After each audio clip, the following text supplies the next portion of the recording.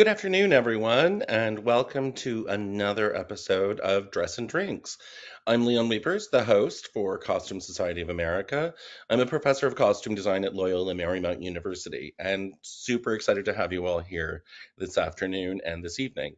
So, thank you for joining us today in our series Conversations on Dress. And with that, I would love to introduce and welcome to Dress and Drinks our guest of today, Annette Becker, director of the Texas Fashion Collection at the University of North Texas in the College of Visual Arts and Design. Hey, Annette, how are you?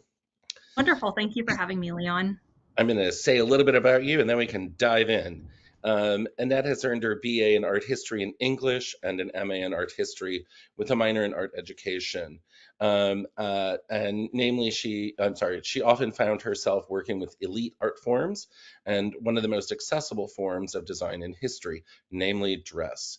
As a student herself at UNT, she saw how the collection housed garments representing a wide range of lived experiences and in public university that serves a great number of first generation students and students of color. Becker particularly hopes that all visitors and viewers can find reflections of their own lives in the collection and in turn better understand that of others. And a little bit about the collection. The Texas Fashion Collection recently begun to explore links between design and cultural histories and helping people think more accurately and acutely about their personal and collective relationships to dress. The TFC does not have a dedicated exhibition space, but their exhibitions are mounted in cultural spaces around the country. Annette has been working with and lends herself in her work to small and other organizations, and her team works on curating and installing exhibitions, creating educational programming, and engaging with stakeholders, mentoring students, and cataloging artifacts. So, since the beginning, and as director since 2016, the collection has built up its representation on the University of North Texas Digital Library up to over 88,300 artifacts, represented by 52,000 images. We will discuss digitization at some point. And all are freely available and reproducible for educational and nonprofit purposes. With that, welcome, Annette. It's so good to see you. Great. Thank you so much for having me, Leon. It's wonderful to be here with a bunch of friendly faces and names and colleagues from around the country. So I'm really glad we can have this sense of community together here. I'm super excited to talk about the collection. I've heard a lot about it over the Mhm. years, I'm just going to say what I said before we started the program. I'm digging the drawings behind you. So Yes, I feel lucky that we do have some paper ephemera relating to our collection that are not accessioned artifacts. So this is my office, and we have a few illustrations by Fred Greenhill behind me. So I'm really grateful that to augment our understanding of our material artifacts, our garments and accessories, that we do have some fashion illustrations here as well. nice. And I forgot to mention that our drink of tonight is the Paloma, a delicious, wonderful moment in time with tequila, and that recipe will be posted in the chat. So, take a time and go shake up a cocktail. That is why we have dress and drinks. Great. Well, cheers. Exactly. Cheers. All right. So, Annette, take it away. Let's see what you've got to talk about. Everything is more fun when we have images to look at too. So Right. again, my name's Annette Becker. My pronouns are she, her, hers, and I serve as the director of the Texas Fashion Collection. We are an archive of nearly 20,000 historic and designer garments and accessories. So on the screen, you can see a photograph of just one aisle in our massive collection storage space, which is our primary facility here on UNT's campus. We're really grateful to have this context at an academic institution because that really drives a lot of the work that we do, making sure that our collection is accessible to researchers of a lot of different backgrounds. Our collection is also housed within the College of Visual Arts and Design. So historically, our collection has really had a design thrust and has been cast as a design research resource. But especially now that I'm working on a PhD in history, I'm also thinking a lot about cultural history stories that can be told with our artifacts. So really expanding the narratives that exist within our nearly 20,000 pieces. That's amazing. I have to tell you, as a costume designer, this looks like the warehouse at Warner Brothers or Western Costume. It's like I want to get on a rolling rack and start like pawing through it. Yeah, a lot of people when they come in their space, it really reminds them of some costume shop sort of behind the scenes spaces. And honestly, I think sometimes they're disappointed that as an archivist, I don't let people handle our pieces in the same way people handle costume stock. But luckily, that means that these things will last far further in the future. And a lot of that really has to do with our collection being now a more professional organization. We were initially started in 1938 by the Dallas-based department store Neiman Marcus. So here Wow. you can see a few photos that represent some of those early days of the TFC being formed. So Neiman Marcus, based in Dallas, was founded in 1907. And to celebrate their 30th anniversary and a shift in leadership at Neiman Marcus, two brothers, Stanley and Edward Marcus, decided they wanted to do a few things to document the store's history. One of them was starting the Neiman Marcus Award, which was cast as the Oscars of fashion. And here you can see some photographs of some of the people who won the Neiman Marcus Award. On the left, we have a photograph of Jacques Foth fitting a dress onto a model with Stanley Marcus standing to the left, sort of like knowingly observing a process that I'm sure as a retailer, he actually knew nothing about draping fabric, but, it's all for the theater, right? And then on the right, we have a photograph of sweet baby Yves Saint Laurent receiving the Neiman Marcus Award in 1958, the year he took over as the head of the House of Dior. So the Neiman Marcus Award was given to these designers. They came to Dallas to receive it, and they were celebrated with a lot of festivities, with fashion shows. And Neiman Marcus collected pieces that were shown in those fashion shows that were for sale in their store. So the Neiman Marcus Award was started at the same time as this fashion archive. Really having that grounding in retail and in fashion design, fashion creation, fashion consumerism has really driven a lot of our collecting practices and shaped what we have in our holdings. Wait, so you're telling me I can come visit you and you will have an Yves Saint Laurent from 1958 House of Dior that is just sort of like hanging out waiting to be played with?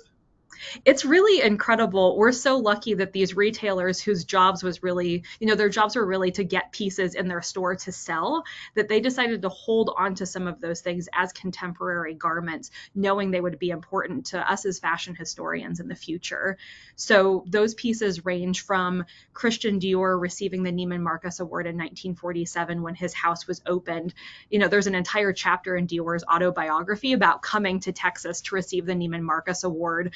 And he speaks disparagingly about barbecue in that chapter. So, maybe Texas and Neiman Marcus aren't exactly for everyone all the way, but it's still pretty interesting thinking about the ways that Dallas, which isn't often seen as a fashion capital, really engaged with national and global fashion perspectives and figures.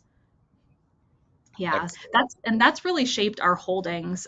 So, for example, our collection has one of the world's biggest holdings in pieces by Hane Mori. She's a fashion figure who I think has kind of been marginalized, partially because I think she was a transitional figure in Japanese fashion history. One of the first Japanese fashion designers to sell her work outside of Japan, and Neiman Marcus was one of the first stores in the U.S. to showcase her work. She was also the first non-Euro American designer to receive the Neiman Marcus Award, I think in 1973. The photograph of the piece on the right that has Mount Fuji and cherry blossoms on it, I think was likely commissioned by Billie Marcus, who was Stanley Marcus's wife, to wear when Hane Mori came to Dallas to receive the Neiman Marcus Award. Hane Mori, several years later, went on to be the first Asian designer to have a couture practice in Paris. So it's kind of a point of pride that our Denton and Dallas, Texas history can really be a stepping stone in this history of a Japanese fashion designer going from Japan to Paris. These are fantastic. The one that you point out with Mount Fuji, is that a shawl that is draping around, or is that the sleeves of the garment? What is going on with that? That's amazing. So with that piece, it's actually both. The construction of this hostess dress both includes a shawl that's separate, but then also long kimono style sleeves. So uncut pieces of fabric treated basically as yardage, connected at the arm's eye, but then just loose otherwise. So it's a really lovely example of Hanamori combining Euro-American aesthetics, an affinity for muumuus and hostess dresses, with kimono construction, and that, respect and reverence for textiles. Awesome. Those are beautiful. Thank you so much. Yeah, we're so lucky to have those in our collection. A lot of Neiman Marcus clients have also really shaped what we have in our holdings. We're really well known for our holdings in pieces by Cristobal Balenciaga. We have nearly 300 in our collection, and a Wow. lot of research has been conducted on those by our former director, Myra Walker, who is a lifelong CSA member and still a really active person in our organization and at the Texas Fashion Collection. This is one of the most lovely examples of Balenciaga pieces we have in our holdings. A piece of haute couture made of velvet with a bustle covered in hundreds of ermine tails. And the donor noted when she donated this piece to us that Balenciaga gave her a little bag of extra ermine tails in case any of them fell off, which is, a delightful story to have. Also considering the history of ermine and its associations with royalty in Europe, it's pretty easy to tell what this, Texan who came from a middle class family that struck oil, how she really thought of herself as a lifelong, worshiper of Balenciaga, that she both had this incredible wardrobe of hundreds of pieces of haute couture by him, but also she was, interested in wearing ermine and showing people really what her status was as Texas royalty. That's fantastic. And I'm just gonna say, like, to have ermine tails on, well, let's just call it a fishtail bustle, which it's really not, just for, sake of alliteration. Hilarious. Yeah, it's a pretty delightful piece. Yeah, it's really beautiful. It's Of course, gorgeous. as you mentioned in describing the Texas Fashion Collection, we don't only have pieces that represent the most elite fashion. This is one of my favorite pieces in our collection, and it really relates to how a lot of collections function. We don't actually know who made this piece or even who donated it or when it came into our holdings. But through looking at the materials, we've been able to parse out some of the history of this piece. I wonder if you all might want to go to your chats right now and guess what you think this piece is made of. It has a really humble origin. So you might be able to see in the photos that there is glitter that's been attached to the primary material. We can also see sequins, and maybe a small link from a bracelet, something like that. The main material, I think, is really surprising. So you're welcome to go to the chat if you have any guesses. As a hint, the reason this is my very favorite piece in our collection is because I grew up on a farm, and this is a material that's really familiar to me from that. So we have some suggestions: bobby pins. We have quite a few pieces, people guessing chicken Chicken wire. wire. So I wish I could pass gold stars to all of the chicken wire guesses that are in the chat. As soon as you said the farm thing, I was like, chicken wire. That's like, that's awesome. Yeah, this piece really touches me in a deep way. I grew up in a small town in rural western Kansas. I did not grow up with access to Balenciaga and, the really elite designers represented in our collection, but I sure grew up with chicken wire, and I definitely grew up with that feeling of wanting to be glamorous or elevate moments of my life above, the sort of everyday and humdrum. And I could imagine someone in the 1930s getting these materials and feeling like they wanted to be special for a day and making this for themselves. And it's really through having a piece like this that I can really, I can connect with this in a deeply personal way, that I can then start understanding the ideas of, glamour and wanting to feel special that are embodied in other pieces in our collection. And I really hope everyone who conducts research in our collection is able to find something that resonates with them so deeply. That's fantastic. That's awesome. Yeah. One other set of materials I wanted to share with you all, we could do collection highlights today through next week if we wanted to. But as a last set of materials, we recently were gifted a set of objects that primarily relate to 18th century menswear. So there's a photograph on the right of a gentleman, one of the donors, Scott Gentling. He is dressed in 18th century garb, and you would not believe that this photo was taken in the 1980s in Fort Worth, Texas. So Scott and Stuart Gentling were brothers who were primarily professional artists, but they also collected historic menswear. So you can see a photograph on the right of a coordinated embroidered coat, vest, and pants that were all part of an 18th century ensemble they donated. Their estate also donated the piece you can see in the middle, which I personally think is one of the most disgusting looking things in our collection. It's a Roman sandal, which is now made of petrified leather that likely dates from between the years 300 and 400. So this piece is now by far the oldest artifact in our collection. People often ask what the oldest thing is, and I think they don't often realize that it's something that's practically like archaeological remains and maybe not quite as beautiful or glamorous as you would expect. But it has Something stood the test of time. agreed, and we're grateful to have it in our collection. Something I really appreciate about having these materials from the Gentling brothers is that we can interpret them not only in the moment that those 18th century artifacts were created, thinking about the tailors, the embroiderers, the people who wove that incredible luxurious velvet, but we can also think about how these objects have had lives over the past 250 years since then. So in this slide, you can see in the middle a reproduction of one of the Gentling brothers' still lives. So the brothers would purchase these pieces not only to wear, but also to use as props in their studio practice, which brings a new layer of meaning to these materials. You can then also see on the left a photograph that the brothers created of the famous American artist Ed Ruscha. Apparently he did a studio visit with them. They took a few quick photographs of him wearing this piece and then created pencil sketches reproducing that. So it's really interesting seeing how this piece, that as dress historians we might first interpret this piece from the 18th century, but remembering that the story continues beyond that moment of creation is important. That's a stunning coat. It's really, really beautiful. The embroidery is just amazing. It is really incredible. Yeah, looking at the embroidery and some of the pieces they donated is really fascinating. So this is a photo I took of another 18th century coat that they donated. If you look closely at the buttons, you might notice that there are slight differences between the two.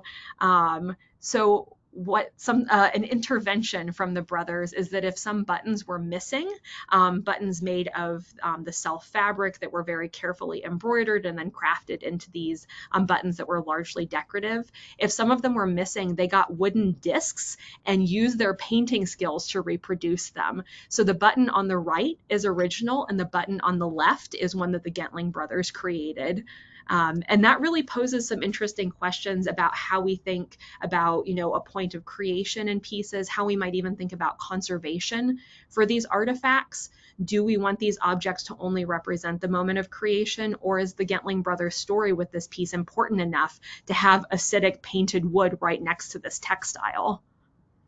Well, and you're right. That poses a really interesting debate in terms of, thinking about what that is and how to conserve those and how to conserve the piece Mhm. now with these, very different, unusual mixed materials.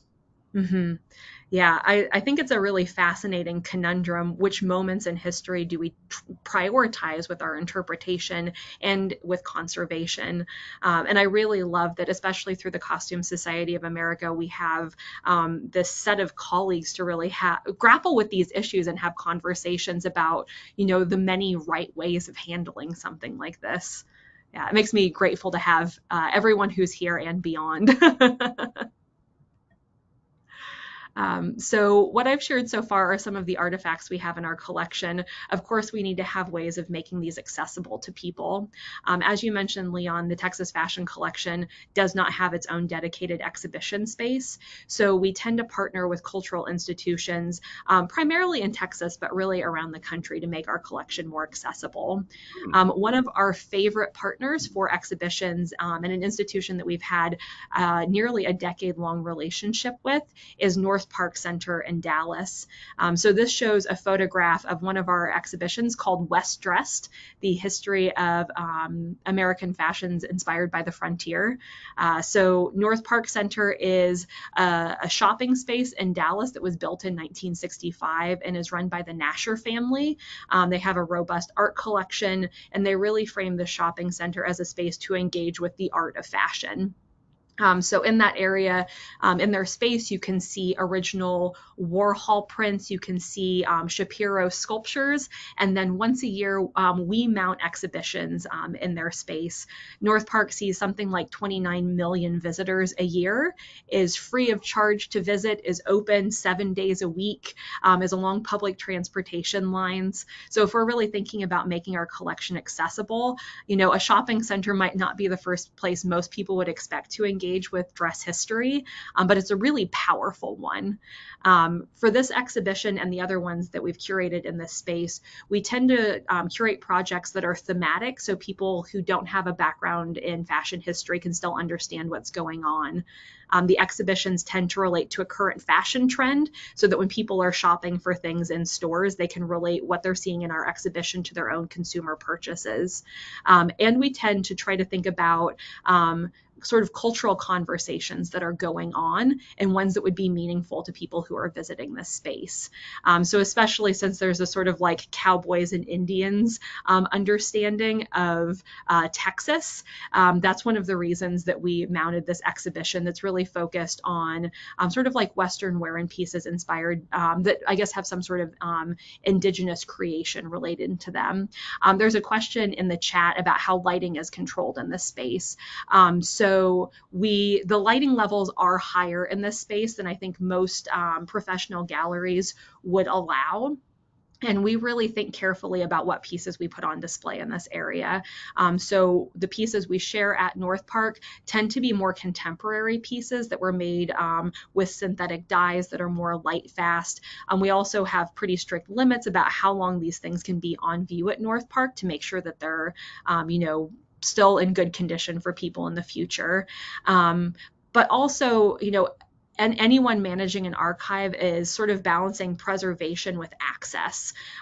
So in any exhibition, you're choosing to potentially damage pieces by mounting them, by exposing them to any level of light, by handling them. But we decide that those exhibitions are worthwhile because we're saving these pieces for a reason. They need to have some impact besides being in a cold, dark storage space. So because North Park creates such access and visibility for our collection, we have made the strategic decision to allow our pieces to be in a space that isn't as controlled as a lot of professional galleries are. I'm sure people in the future might make other decisions in our collection, but I'm pretty pleased with our decision right now. There's another question about when our next exhibition at North Park will be. So we have a tradition of mounting them every spring. This spring we're pausing, and our next exhibition with them will be next spring. We have a project in the works that I think should be pretty interesting that relates to the history of embroidery created in India. And that's all I'm going to say about that because you'll have to come see the exhibition. Excellent. Or buy the book. Exactly. And this exhibition that we mounted, West Dressed, I think it was really loved by people who saw it, partially because there is such a connection with, ideas of Western wear and Texas. Those ideas have really been consciously cultivated. So you'll see on the right a photograph of Stanley Marcus, the former CEO of Neiman Marcus, standing next to a fashion figure many of you all might recognize recognize. That's Coco Chanel. She came to Dallas in 1957 to receive the Neiman Marcus Award, and Stanley Marcus greeted her wearing this kind of ridiculous looking Western style suit. You'll see in the photograph on the left that all the embroidery is in bright pink and green. There are butterflies, which are one of the logos for Neiman Marcus. And Coco Chanel, I think, looks very bemused in this photo. That was a sort of, I don't know, a way that I think she approached much of her visit. Later in the evening when this photograph was taken, Stanley Marcus hosted a Western style party that Coco Chanel attended, which included a pistol shooting demonstration, barbecue, which she did not like eating either, and a bovine fashion show that included cows wearing top hats and pearl necklaces. So clearly there's a way that this sort of, these Western tropes have been cultivated here to really, I think, create a sense of place. But, Stanley Marcus is also, savvy in his marketing, is really interested in people really feeling a sense of place in Dallas and in Texas. So I think our exhibition sort of playing off that is really historically keeping in line with our collection's history. Yeah, he's Um, clearly a showman. exactly, exactly. I also really love that in thinking through what this exhibition could include, that I realized we had no pieces by known Indigenous designers from the US in our collection. So because we receive funding from North Park Center to create these exhibitions, we were able to use part of that money to purchase pieces by contemporary Indigenous makers, both to feature in this exhibition and then to permanently include in our collection. So you'll see a photograph on the left, which includes the piece in blue that's digitally printed. That's by Jamie Akuma, who's really best known for her really intricate beadwork and translating that beadwork into digitally printed designs, which makes her connection with this historic craft both speak to technology today and be more accessible to more people. You'll also see a photo on the right of a piece by Marissa Mike. She is based in Tuba City, Arizona, and makes these incredible special occasion dresses out of Pendleton wool blankets, which she cuts into really intricate pattern pieces and then recreates these really beautiful dresses. So we're really lucky that she was able to make space in her making schedule and her roster of clients to make a piece for this exhibition that now researchers can come to our space to appreciate. Those are really stunning. That blue is just gorgeous. Yeah, it's really beautiful. And I love that, we were not only able to celebrate these designers' work in this really public way, but we're also holding on to these and making sure that their stories are celebrated into the future. Luckily, no trash has ever been deposited over the plexi barriers in this space. There is really high security in this area. So for context, North Park Center includes fast fashion spaces. They have a food court, but the area that we tend to mount our exhibitions in is between a Tiffany and a Louis Vuitton. So you can imagine that there's a lot of surveillance there, which is another reason that we feel comfortable having our artifacts there. There are also staff that are constantly dusting, sweeping, making sure that the space is really, approachable for fashion consumers, but then also really safe for our artifacts. We have another question about, do we have catalogs for our exhibitions? We tend not to because our staffing is so limited here, but we do make a point of sharing our exhibition materials online through a digital portal, and I'd be happy to share information about that. So I wanted to share a few other examples of places that our collection has been shared. As you mentioned, we work with a lot of partnering cultural institutions. So on the left, you can see a photograph of an exhibition we fairly recently mounted at the El Paso Museum of Art. That was that museum's very first fashion exhibition. So it was really incredible working with them to make our collection accessible to a new audience. Working with the staff there, who are some of the most enthusiastic and professional people I've ever engaged engaged with. It was really lovely making our collection matter to a new group of people. We do also lend pieces in sort of like a one-off kind of way for projects. So most recently, we loaned a piece by Hubert de Givenchy for the most recent summer exhibition that was at the Metropolitan Museum of Art. So in this photograph, you can see the white piece with the ostrich feather sort of draped over it on this very dramatic mannequin that looks like it's being palmed in the face by another mannequin wearing a blue piece, I think by Halston. And I believe that piece was lent by FIDM in LA. So it's really lovely that, you know, the Met makes a point of borrowing pieces from a lot of different institutions, that our collection could be highlighted in this way, and especially highlighted alongside, you know, a collection run by other CSA members. If you all are interested in seeing our materials beyond exhibitions, as Leon mentioned, we have made a point of digitizing our collection. So right now you can see nearly 8,500 pieces online through the UNT Digital Library. And if you sort just by what has been added most recently, you can see pieces from a variety of time periods, a wide range of makers, different sizes. We've made a point of purchasing mannequins in sizes 2, 8, and 12. And then, of course, we pad out mannequins to really appropriately show the bodies that were meant to be in the pieces in our collection. One of my favorite things about our digitization project is that we really think about the information people would want to have about, you know, a piece in our collection. So this piece has been photographed 52 times, and all of those are made available online. You can see multiple angles of pieces in our collection. And then for this really fun Charles James piece, you might not realize that the hips are kind of full, and that's because Charles James included padding around the butt and hips of this piece. So it's really a point of pride for us in digitizing our holdings, that we're thinking about, especially what makers might need to know about how these pieces are constructed, and we're trying to document that. You know, I know we've probably all had experiences of shopping online and seeing one photo of something and thinking like, I really don't know what that looks like. I don't know what that is. And if we're going to take the time to put one of our pieces on a mannequin and photograph it, we might as well get 52 images of that thing.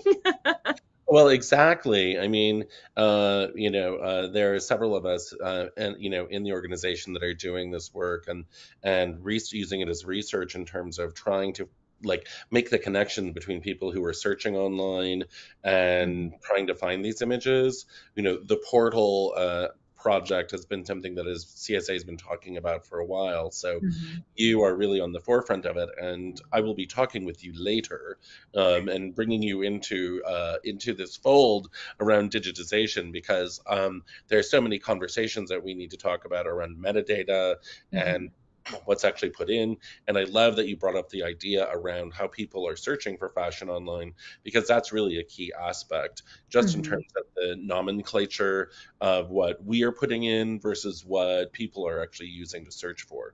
But that's a whole other webinar, and an upcoming presentation at the CSA Symposium in May. Wink, wink. I love that. I love that. Well, I will be there in Salt Lake City, so I can't wait to attend and participate in that dialogue. Awesome. Yeah, digitizing collections is of critical importance. I think, especially considering the Texas Fashion Collection's institutional situation, like we are at a public state university. UNT is known as a Hispanic serving and minority serving institution, and I think 40% of our students are first generation college students. Like our collection needs to be accessible to people. So, it's important to do that in as many ways as possible, and one of them is through digitization. Yeah. Yeah. It's also a point of pride to me. Let's see, I'll click through to the next slide. It's a point of pride to me. You can see in this photograph the people who are responsible for those incredible images of that Charles James piece. So on the left, you'll see a photograph of I think are pretty fun-loving staff. So this is a photograph of our staff from the fall semester. So our permanent staff include me and then Ailey, who can be seen just to the left of the mannequin in the middle. And then everyone else in that photograph, those are all students at the University of North Texas. So, that ranges from people who are freshmen all the way up through grad students, students studying fashion design, interdisciplinary art and design studies. Andrew, the person who's shown in the bottom right, he's a photography student, and he's the one who actually shot and edited those photos of that Charles James piece. Like, you would not imagine that a 22-year-old took such incredible images. Oh We're yeah. really lucky to have these people with incredible talent in our space, and that they're willing to lend those talents and develop their talents at the TFC is really a pleasure. That's amazing. That's a great way of including students in this. That's so fantastic. Yeah, I really love how much students tend to expand the ways that even I think about the professional work I do. So because the Texas Fashion Collection doesn't have dedicated exhibition space, we're constantly inviting research groups in to conduct research appointments. So you can see on the right here a photograph of some students gathered around a table looking at a Missoni sweater and sort of like trying to figure out how this piece was created.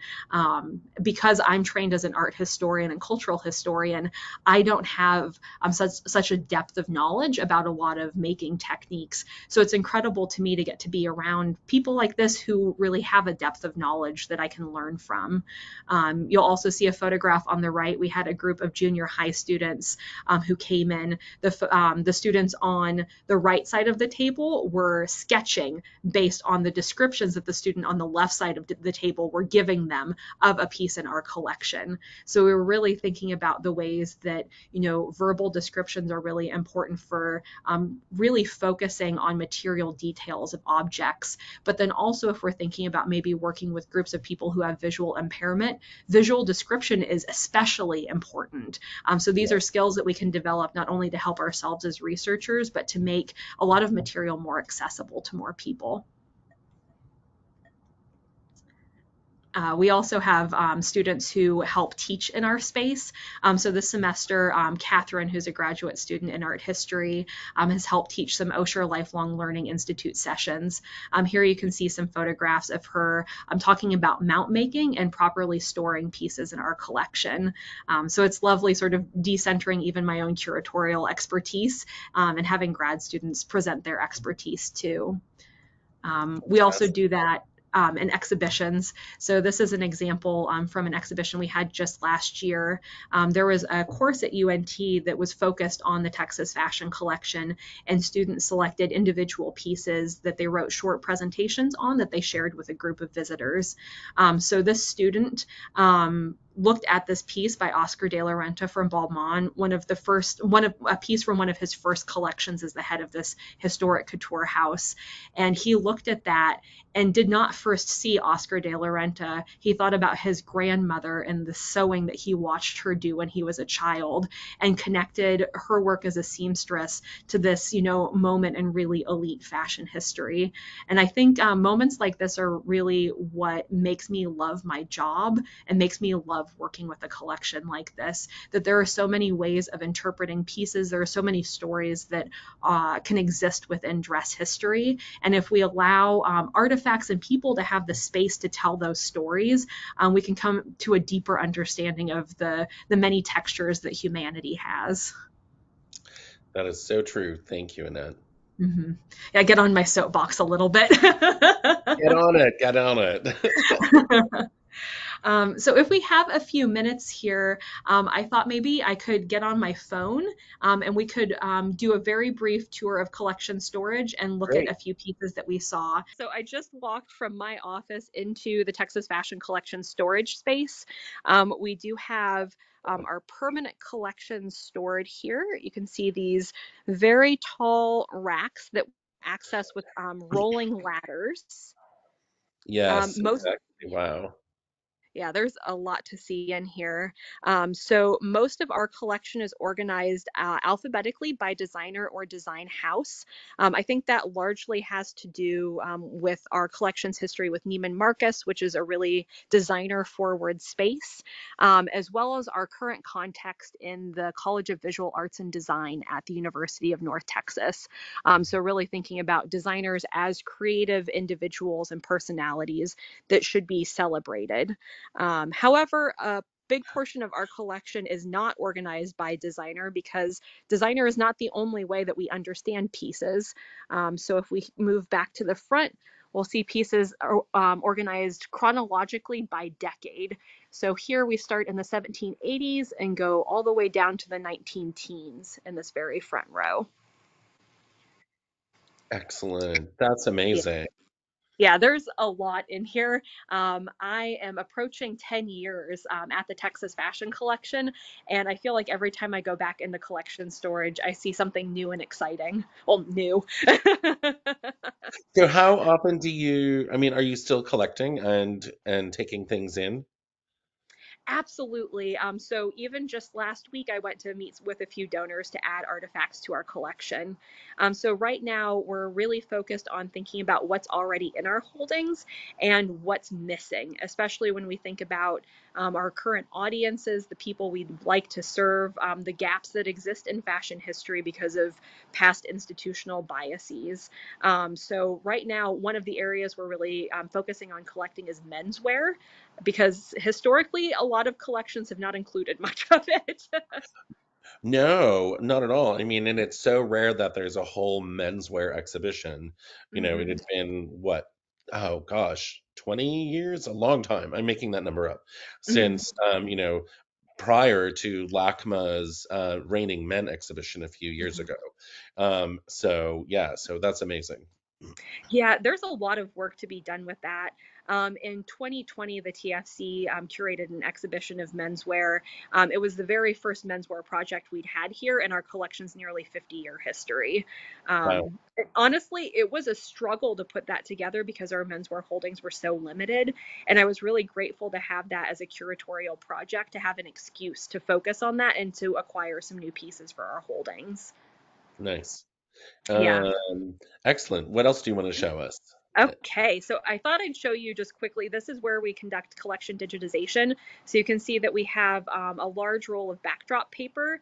We use this dark blue for lighter colored pieces in our collection and then white for darker colored pieces. We have a really simple lighting setup, and then our photographer uses a full frame camera. And you can see we have a small army of mannequins that we rotate out. Yeah, just choosing whichever one is most appropriate for the style of garment, the size of the garment, its moment in history. And I'm going to switch my camera around. Oops, sorry, there we go. And show you, we also have a table here that we use both for dressing and undressing our mannequins, but then also for object study. So especially since Wow. I showed you all some photographs of that 18th century velvet embroidered coat, I thought I'd bring us in a bit closer. That is fantastic. Yeah, it's really breathtaking. We're lucky to have pieces like this that were all sewn by hand, created with natural dyes. Really thinking about what menswear has looked like historically, I think helps us maybe understand in a different way current trends for example, florals in menswear, in a sort of like color renaissance. Yeah. And how flat menswear has become. It used to be very dimensional. Agree. I have a special request since you're at that coat. I love Yes. like can you lift up the pocket flap? I like seeing underneath things. Yes, absolutely. So I will admit I did not wash my hands after having a snack earlier, so I'm going to grab a glove really quickly. And then I'll switch the camera back around. Yeah, please Okay. no Cheetos. Please no Cheetos on the Oh, really lovely. Yeah, so we're lucky. This piece really hasn't faded very much, but many of our other 18th century menswear pieces, lifting up the pocket is a great way to see the color the textile used to be. Yeah. Yeah, this is an incredible shape. And then if I could be a little self-indulgent, we'll scoot over a few feet and I pulled out that chicken wire tiara. It's my very favorite. So since I love it now, you all Fantastic. have to love it too. That's fantastic. I love it. As a costume designer, I use a lot of mixed materials and unusual materials in my design work. I have never used chicken wire, but I have used any number of other kinds of wire and mesh. So I'm now like, ooh, chicken wire. Right? And exactly, I think this is exactly why collections like this exist, is to inspire creativity, whether it's in, creating new costumes, new fashion designs, and inspiring research. Seeing pieces from the past, I think, jar our brains in a way and remind us that there are other ways of being and making besides the ones that we see every day. Yeah, that's amazing. Thank you so much. That's a beautiful storage facility and really great workroom as well. That's Yeah. awesome. Okay, so we have a few questions. Um, one is, does your collection include pieces not from designer labels? That's a great question. So I would say probably a little over half of our pieces are by known designers. Those designers range everywhere from, Chanel and Dior to Clara of Mineral Wells, someone who I think was likely a teenager who made labels for the clothes that she was creating in the 1950s for her and her friends. So we do have makers of a pretty wide variety documented here. We even have listed in our database grandma as one of our designers because someone just made note that their grandma created the piece for them. So, known Fantastic. designers can take a lot of different forms, I guess. There are a lot of pieces in our collection that we don't know the maker. Sometimes those are pieces that we know the retailer, the manufacturer. They might be more historic pieces from before a time when designers were celebrated for their work with labels and objects.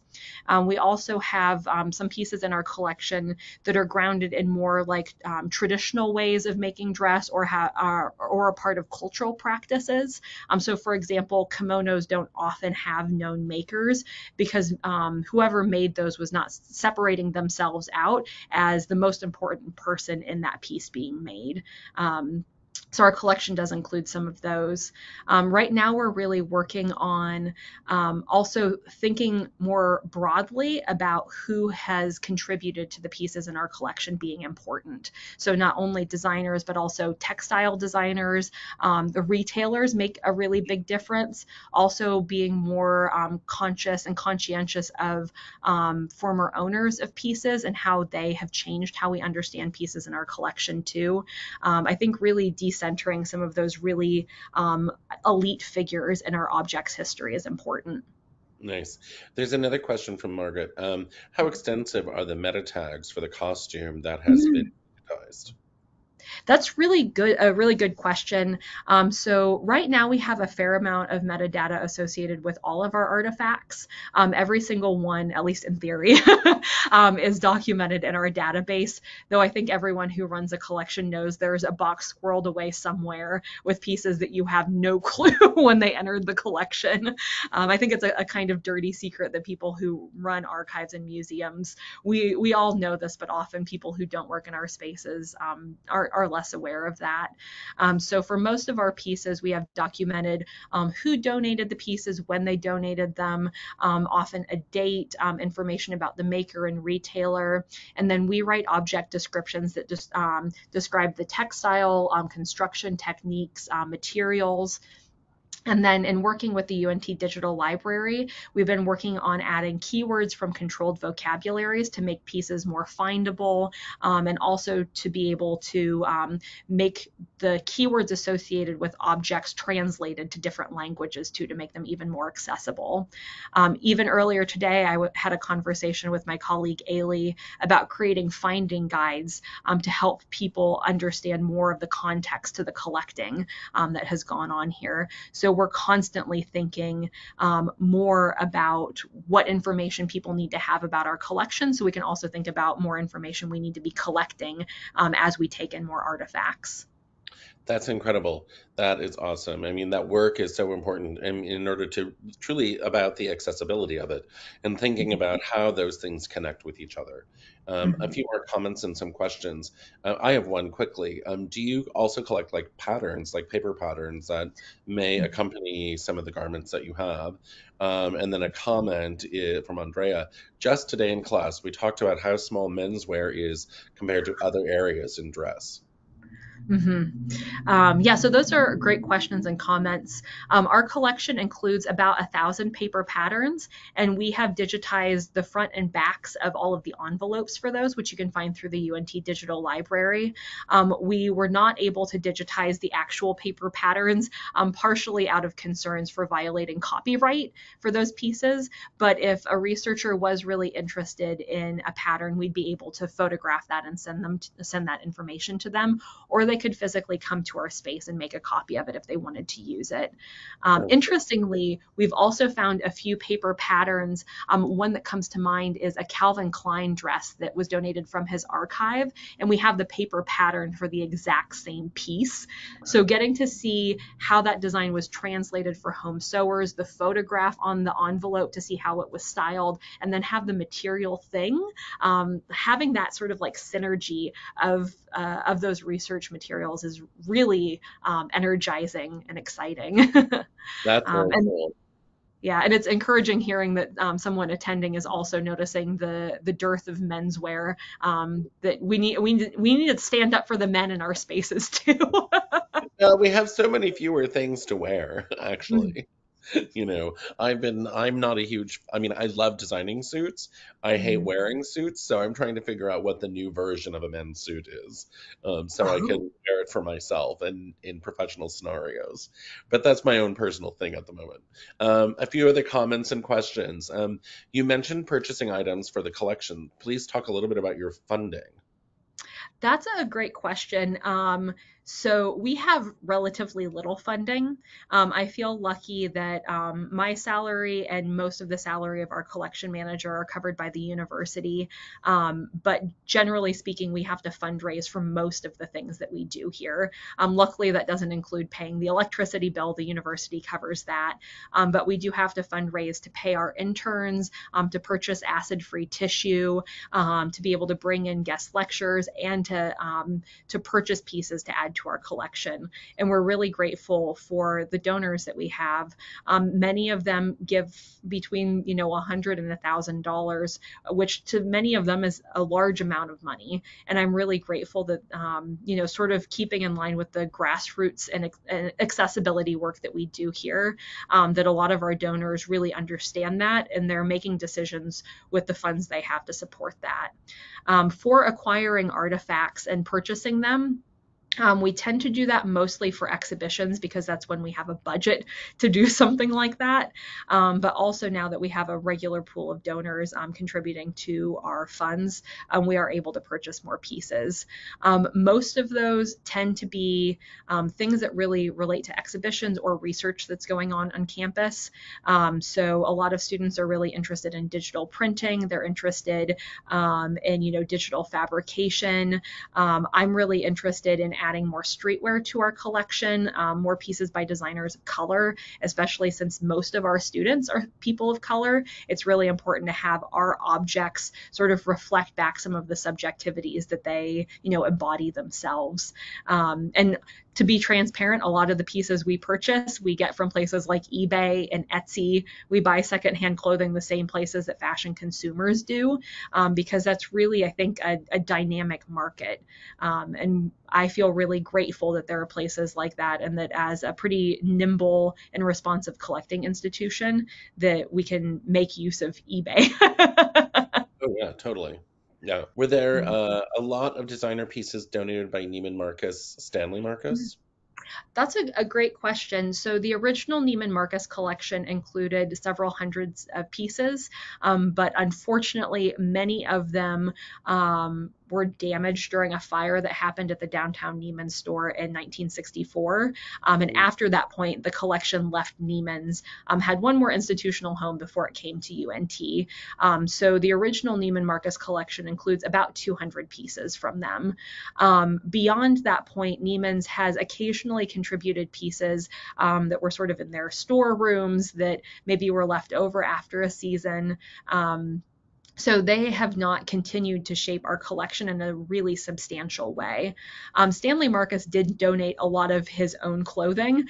So I would say about a third of our menswear collection are pieces from Stanley and Lawrence and Edward Marcus. And honestly, as an archivist, I shake my fist at them because they did not document their own wardrobes in the way that they documented the Neiman Marcus collection pieces. So if anyone is an expert at dating, for example, like Liberty of London neckties, I will buy you all of the coffee that you can consume if you will help me date some of the menswear pieces that were donated by the Marcus family. That's fantastic. A couple last questions as we start to wrap things up. Do you Mhm. collect accessories as well? A great question. So our collection includes a lot of accessories. We have over 2,000 hats in our collection. I think we have well over 1,500 pairs of shoes. We have, handbags, parasols, hat pins. The chicken wire tiara is one of my favorite examples. We even have a neckerchief slide that was branded as a Roy Rogers piece that the donor told us she got in like a cereal box when she was a child. So we have, the Judith Lieber handbags, and we have cereal box neckerchief slides. Basically anything you can imagine someone having worn, we likely have an example of it in our collection. That's fantastic. And I think the last question of the evening is, do you sell or donate pieces to other institutions or people? Mhm. That's a great question. So generally speaking, when things come into our collection, they stay with us.